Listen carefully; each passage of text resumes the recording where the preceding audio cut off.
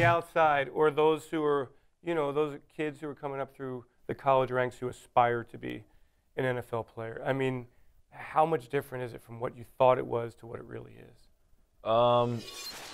The game, it's the same.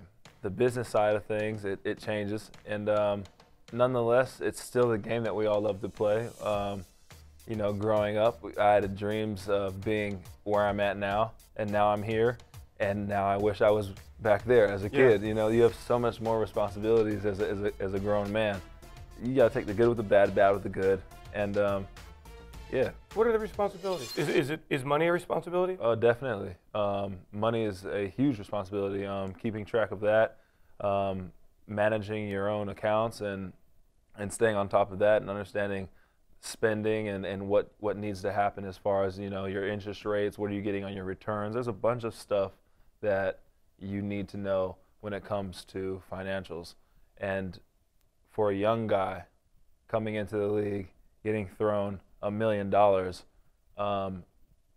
growing up, you think $1 million is everything. You get $1 million, and you understand that it can go like that. And there are certain things you have to do to offset your spending. And that all takes maturity. That takes time, that takes effort, like anything else that you do.